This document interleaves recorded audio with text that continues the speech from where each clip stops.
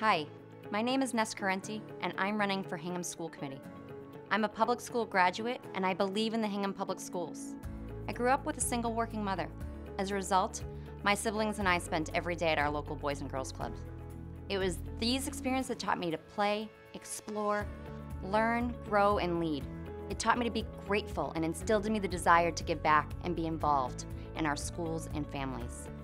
We've been in Hingham for 15 years now and have 3 children in the Hingham schools. Over the last decade, I have been either a board member or treasurer at Wilder Nursery and then at Plymouth River Elementary. I've also been leading many enrichment programs. Most recently, I've devoted my time to programs that address the physical and social well-being of children. Increased anxiety and depression among our kids is a very real crisis, and I believe it merits more attention. Professionally, I'm a CPA, and I have been working as an accountant for over 22 years. I also own and run 2 small businesses. I believe that we can improve the budgeting process for our schools.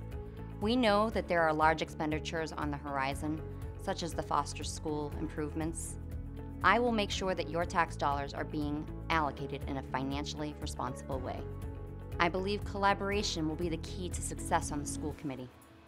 Collaboration with parents, the community, Dr. Paul Austin, and among school committee members.